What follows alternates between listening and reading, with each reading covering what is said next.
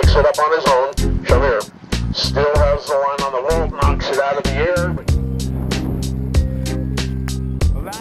Emmeline picks up the passed ball. Emmeline going back.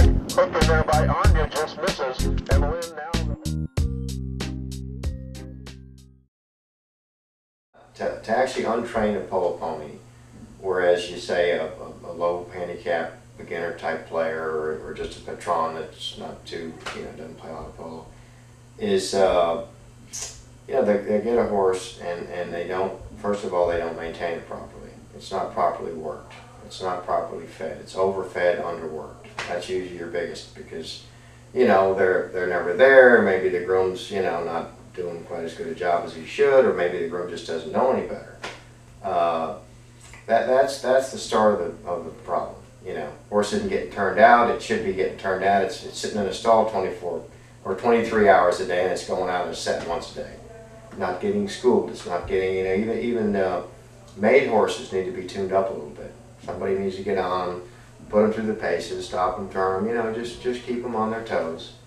And a lot of horses just don't get properly, maintained in school. So the guy shows up on the weekend, he gets out there, and the first thing he does is he's putting his spurs in his horse and running full speed, and within about 2 minutes, the horse run away with him.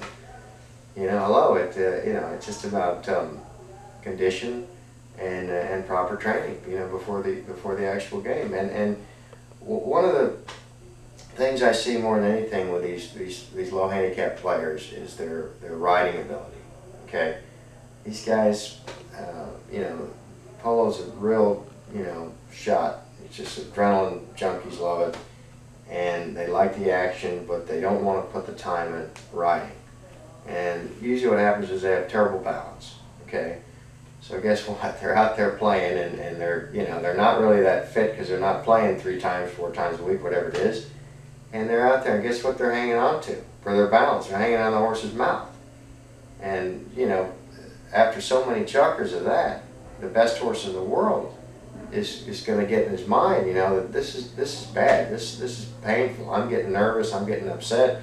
Next thing you know, they go, they don't want to stop. Next thing you know, they start jumping. Next thing you know, they're in a throw-in and the guy's half falling off and the horse balks. He freezes and then he lunges, and all sorts of terrible things happen. So you gotta know, you gotta have a little horse sense, when you get out there. You gotta, at least have somebody, hey, Joe, come on, lighten up on this horse's mouth, that's the biggest problem I see, and it's a shame because there's so many good horses ruined, before they really have a chance. And then to even get them straightened out again, by the time, sometimes it's too late, so that's critical.